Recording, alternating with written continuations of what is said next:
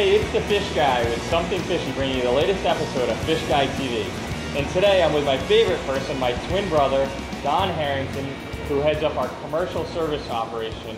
And we're here today to talk about a really cool thing he has going on with breeding seahorses.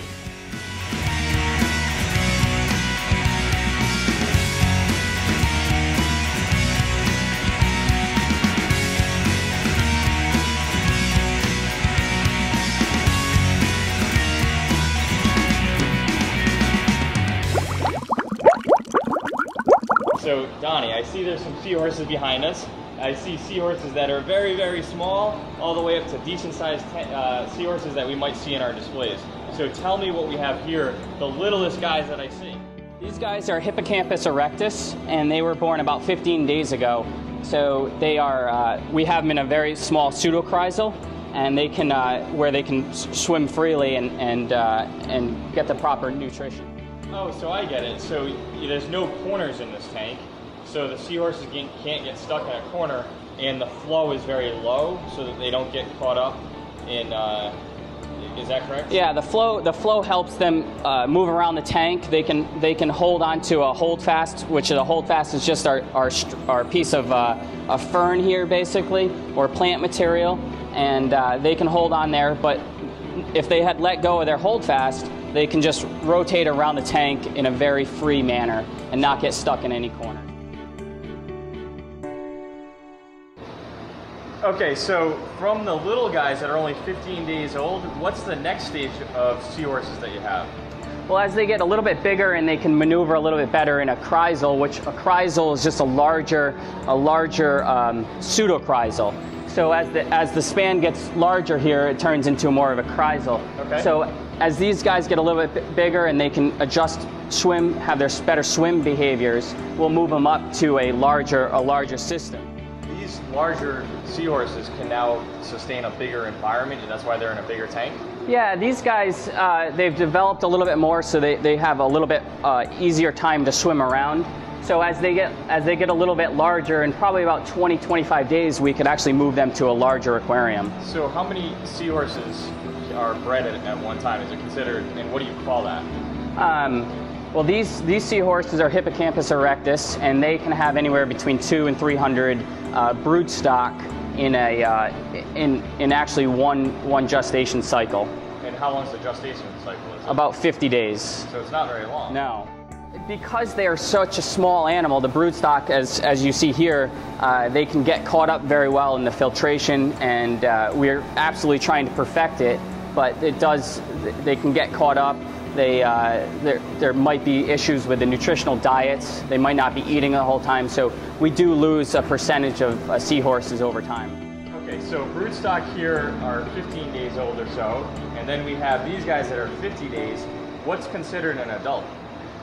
Well, an adult seahorse would reach maturity, but their maturity would take anywhere between 6 to 7 months, where they could actually get to a medium range, which would be these guys would be subadult seahorses, and as they mature a little bit, I would say another 30 to 40 days they would start to reach sexual maturity. And then at that point, they could go into a home aquarium or on display? Yeah, you can see here that this is just a regular rectangular aquarium, and these guys can be displayed as long as the flows are proper, and they have even flows and fed the right nutritional diets. They can go right into a home aquarium. So if I wanted to have a tank at home, give me a couple of tips of things that I'd have to do if I wanted to have seahorses. If you want to have seahorses are very, they don't like to be bugged. So you can't really have a lot of fishing with seahorses. So you really want to concentrate just on having seahorses, snails, crabs, things like that. And then also you have to have a really good nutritional diet, from artemia to live brine and cyclopes. And some of these things can be frozen mysids, but you really have to feed them several times a day, because these animals don't have stomachs. They really want to, it's their gestation cycle, or their gut transit time is very minimal, so they produce it rather quickly. Wow, so no stomachs, huh? No stomachs on these guys. That's interesting. So, what do they eat? These guys are eating Artemia, which are basically the hatched brine, and but very young hatched brine. So hatched brine is kind of like a shrimp, right? It's a very minute shrimp. Do we have any here?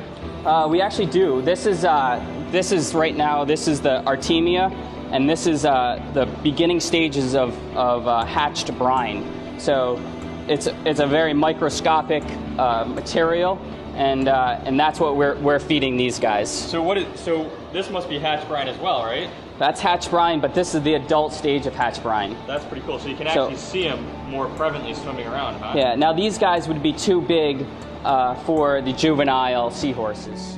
Awesome. Well, thank you. This is really great to learn more about seahorses, and we look forward to another episode of Fish Guide TV next week.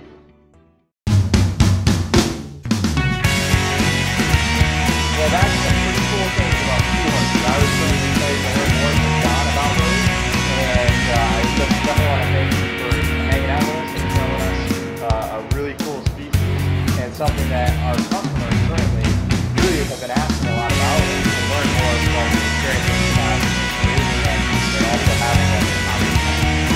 Absolutely. And rock on.